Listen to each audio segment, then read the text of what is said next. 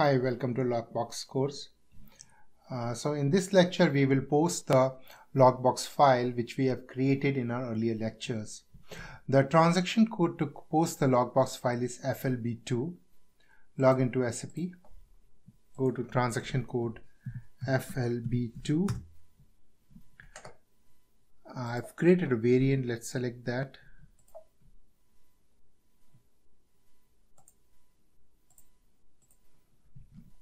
So because you have to select import into bank data storage, in case you are uploading the file from the desktop or your laptop, select PC upload. In case it is from a network drive, this is not required. The procedure is Lockbox. As we have discussed, SAP currently comes with only Lockbox procedure, only one procedure, Lockbox. Our record format, that is a file structure, is the BAI2, so give the BAI2. Invoice number, so here do an F4 and we have an options like how the record can be cleared. Basically how the payments received from customer will be cleared against the customer invoices. So if we select 1, it will be matched based on the document number, which is the SAP document number. If we select option 2, it will be matched on the reference document number, which is the customer invoice number. If you select option 3, it will first try to match based on SAP document number. If that is not found, it will try to match the documents based on customer invoice number. So we have selected option 3. Assign value date and print statistics. Let us select our file.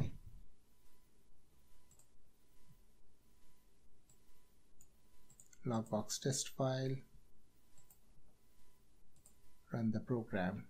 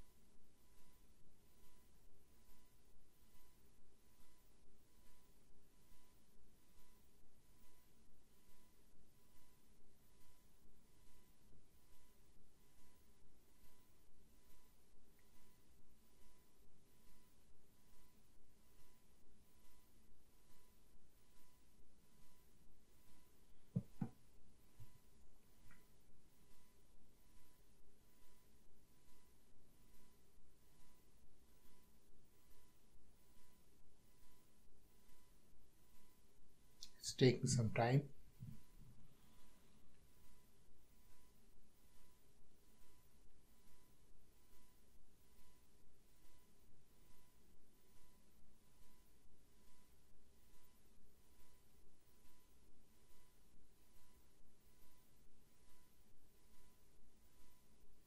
At the bottom of the screen, you can see the message.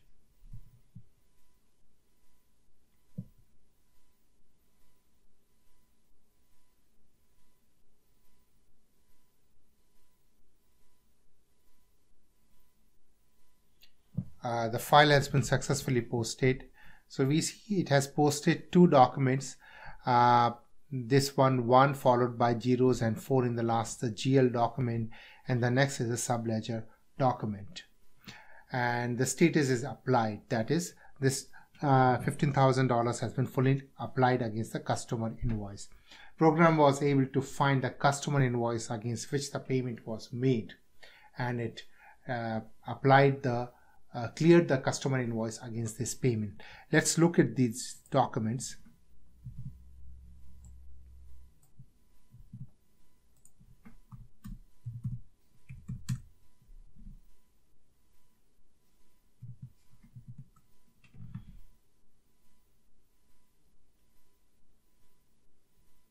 So here we see the main bank account. The Citibank Lockbox account has been debited with the cash amount of $15,000, and the intermediate clearing account 113109 has been credited. This is what we have configured during our Lockbox configuration. Let's look at the other document.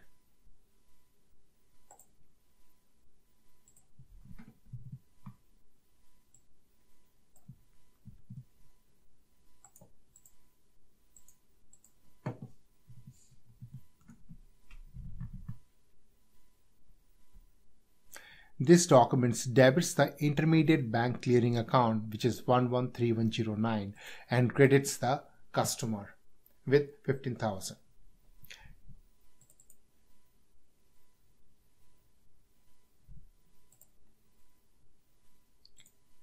So it was able to fully apply 15,000 against the customer invoice. So the file is successfully posted in the SAP. Coming to the tables, which are SAP tables which are involved in Lockbox, there are these four main tables are there. FEBCO is for the Lockbox header records, and FEBEP for the Lockbox line item record. If you want details about the payment invoice which is created by the program, we can go to table AVIK and AVIP. Let's look at table FEBCO. SE16N.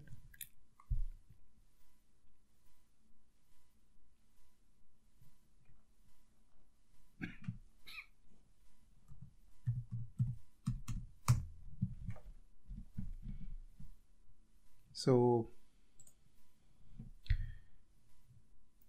sending bank statement ID or recipient key. Application here is Lockbox.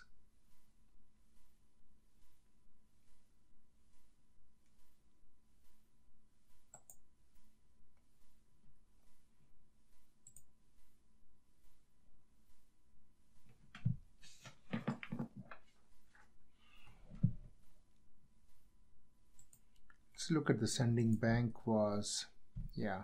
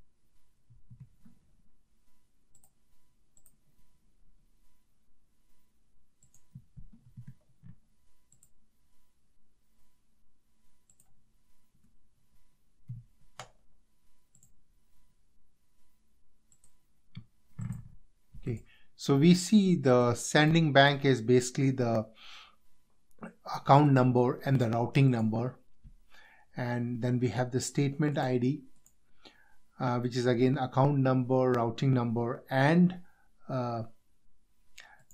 statement ID is the Lockbox number followed by date. So we have the entry here, application 03, and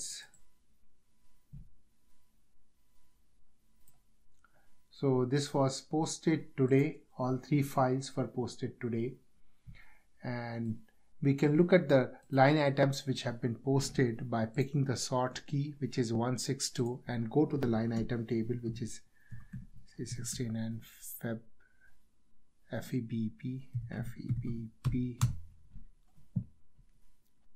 Sort key was this.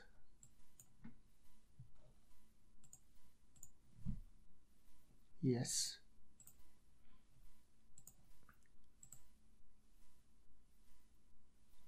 And here we have the details, sort key, and you have the document number 1 followed by zeros and 4. This is what we have seen has been posted.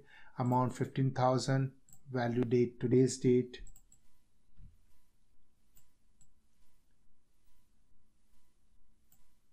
And the subledger document number 95 followed by zeros and 3 in the last. So we can verify the postings done in the table, which looks correct.